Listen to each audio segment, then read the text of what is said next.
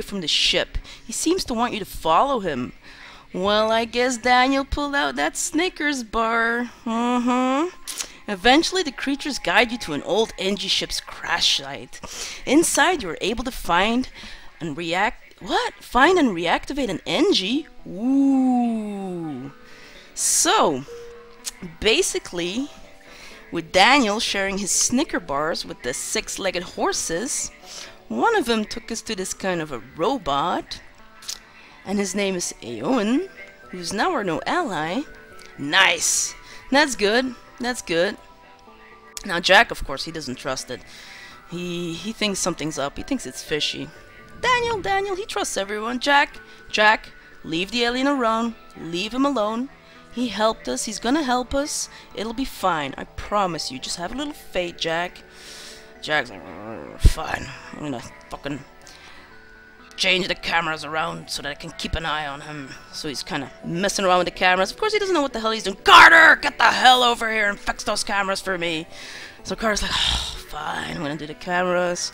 Meanwhile, Daniel's having a lovely conversation with his newfound friend, and everybody's happy again, except for Jack. But he's never happy, is he? Unless he's at home and chilling with the Simpsons. But he's not. He's stuck on a ship with everybody, and he's gonna have to man up. Right, now everybody's back to work. Our new friend is being spied upon by Jack. And we're good to jump again, guys. So let's move on to up here. This looks like a good point to jump to.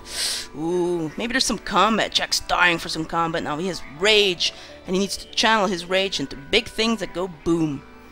You see a civilian space station with heavy damage. You receive a message. We've been hit hard by the war.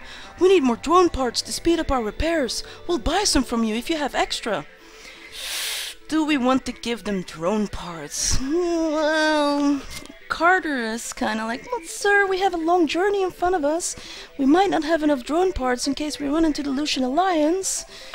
You're right, Carter. We need those drone parts. We need to be able to defend ourselves. Daniel. Well, do I even have to say what Daniel's gonna say, guys? I think it's obvious, right? We're not gonna sell all our drone parts, but we're not gonna leave them hanging, so we're gonna sell some of our parts, because we've got Daniel with us, right? Moving on, we now have some stuff to upgrade the ship with. So Carter's gonna get to work on, let's see, what are we gonna have done? It would be a good thing to upgrade our doors. Yeah, after the fire disaster, Jack made some decisions, and he decided to leave all the decision making up to Carter, so she decided to install better doors, so that it would take the fire a lot more time to spread through our ship. Nice, that's a good upgrade, right guys? Yeah. Right, onwards moves the team. Now remember when they were asked to help out some people in the last episode? Well, this is it. This is that mission. So they finally arrived at their quest point, and they find a mantis encampment. But there are far too many of them to count accurately. You send a long-range message back to the settlement, that's of course Daniel, with your findings, but unfortunately there's not much you can do. It would be suicide to attack directly. So yeah, Jack was all like, come on guys, we got this, let's get rid of these guys. But then Carter was like, sir, we're heavily outnumbered.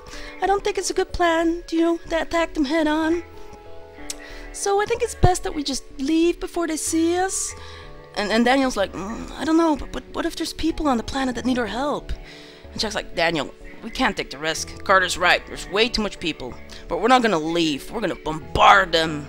We're gonna leave our mark here, we're gonna piss people off. Because that's what we do, we're SG-1, we piss off the bad guys. Let's go. You fire at their fuel depot, but a shot from their surface rips the missile to shreds. Uh-oh. They must have a planetary defense system set up already, says Carter. You try to get away, but a nearby patrol ship moves in to attack. Because Daniel was fiddling with the controls too long, he couldn't quite make the jump to FTL, so we're stuck now and we're gonna have to defend ourselves. And oh dear God, we're being bored about an alien.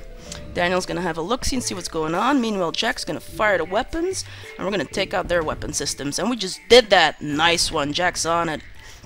Meanwhile, Daniel there is kind of dying. And what the hell is he doing? Okay, Jack needs to go help. Daniel! Stop talking to the alien! Start killing him! Yay! We destroyed the ship. Now, Daniel, you get the hell out of there before you die!